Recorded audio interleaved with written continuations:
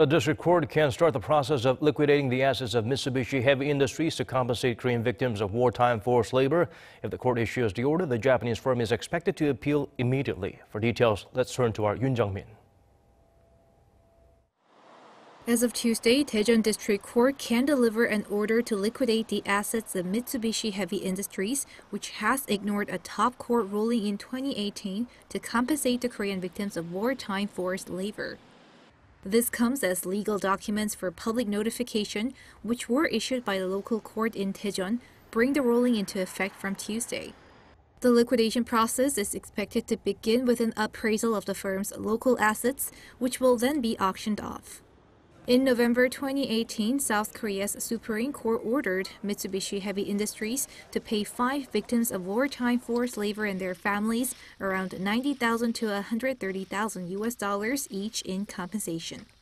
Daejeon District Court then ordered the seizure of 2 trademark rights and 6 patents in March 2019 as Mitsubishi Heavy Industries had failed to follow the Supreme Court ruling. Japan's Kyodo News and NHK reported on Tuesday that Mitsubishi plans to immediately appeal.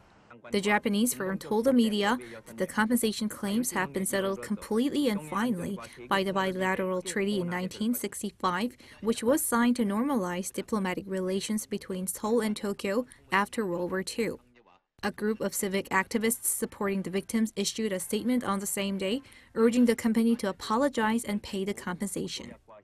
Earlier, Japanese Prime Minister Yoshihide Suga said there will be serious consequences should a Japanese company's assets in Korea be liquidated to compensate the forced labor victims. Seoul's foreign ministry said Tuesday that its stance on the issue remains the same, saying it respects the judicial decision and rights of the victims while considering Seoul-Tokyo ties. The South Korean government has been closely consulting with Japan to seek solutions by listening to various opinions, and we will continue to do so.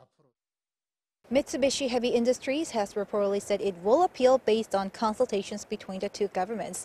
The liquidation process is likely to be postponed if the company files an appeal and brings it to court.